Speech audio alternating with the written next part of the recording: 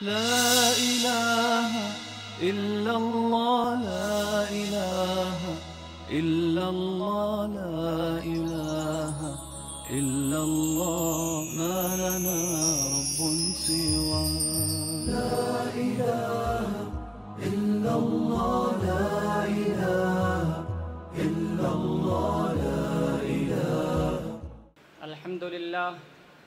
الحمد لله وكفى وسلام على عباده الذين اصطفى أما بعد فأعوذ بالله من الشيطان الرجيم بسم الله الرحمن الرحيم وإن جنحوا للسلم فاجنح لها وتوكل على الله إنه هو السميع العليم صدق الله العظيم. Respected ulama, dignitaries on the stage, honorable judges, and dear audience, I bring you a talk on Islam is the religion of peace. Dear brothers, Islam means peace.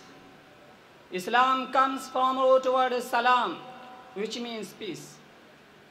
And as you know, Islam is a comprehensive and universal religion for all races and classes of people, not inclined to serve a specific category or group of people, but specially aimed to address the needs of all humanity with its moral, spiritual, social, legal, and political systems. Its moral purity and clarity, simplicity in a strict monotheistic creed and faith, and comprehensive prohibition of all types of criminality, oppression, and injustice, appeals to all classes and categories of people, regardless of race, culture, education, social, and economic status. The aim of Islam is to establish the ideal human society and brotherhood, spreading general benevolence and divine guidance among men for their betterment and salvation. Part of its mission is to establish justice at all times and at all levels, to maintain amicable relations even with potential enemies, as long as there are no open acts of hostilities, and to promote peace whenever possible. Allah the Almighty states in the glorious Quran, chapter 60, ayah 7 to 9.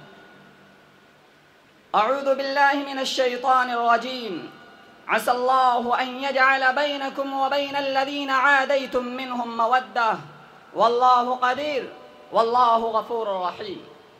لا ينهاكم الله عن الذين لم يقاتلوكم في الدين ولم يخرجوكم من دياركم أن تبروهم وتقسطوا إليهم إن الله يحب المقسطين. It may be that Allah will grant love and friendship between you and those whom you hold as enemies. For Allah has power over all things, and Allah is most forgiving and most merciful.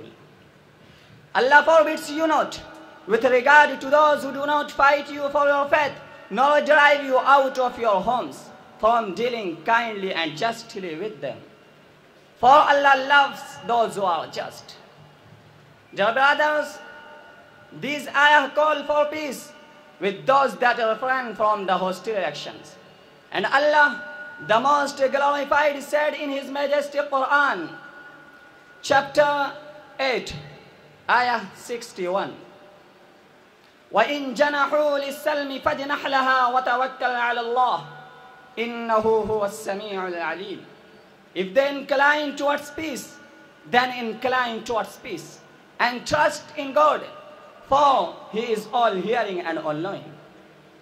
This ayah states that whenever the enemy inclines towards peace, it is incumbent on Muslims to incline towards peace. Dear audience, it is hoped that researchers and scholars will investigate Islam and its laws and principles with impartiality and thoughtful reflection. The true beauty and awesomeness of Islam is only evident in fuller vitality to those who live by it and practice it. But all students can admire just laws, universal brotherhood, noble and rational principles, and excellent moral examples of purity, uprightness, truthfulness, generosity, courageousness, and justice. One of the evidences of 7, Ayah 179. Many are the jinn and men we have made for hellfire.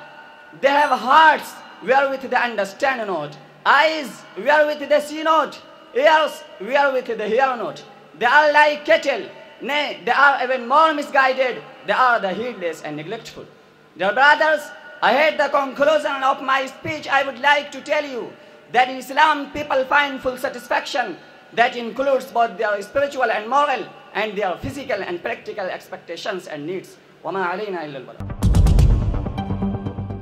A profound contribution to the domain of thoughts. Eastern Crescent. Alternative Media. People's Choice.